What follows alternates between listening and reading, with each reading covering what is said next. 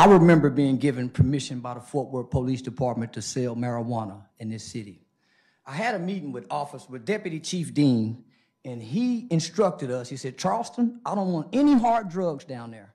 I want you to tell the old man that I don't want to hear anything about he can't stop it. So we sold weed forever. So I never applied for any federal grant money, right? So I never needed you guys to help me feed children. I went to the streets, we sold drugs, we got the whores coming out of Tierney Road, whatever we needed to do to keep you guys out of our business.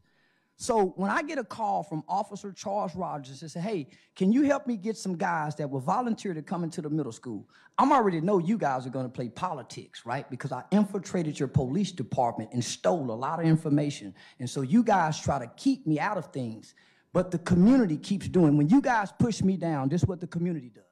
They push me right back in front of y'all faces. Now I have a national audience. P program doesn't have, right? So I'm doing something that I've never done before. I'm standing against the police department. You guys have never seen me do that. Never. It's easy to hate now because you guys are interfering with children's lives. It's easy to spread the narrative that we hate y'all. F the police, because I see it's not about kids. It's about your politics.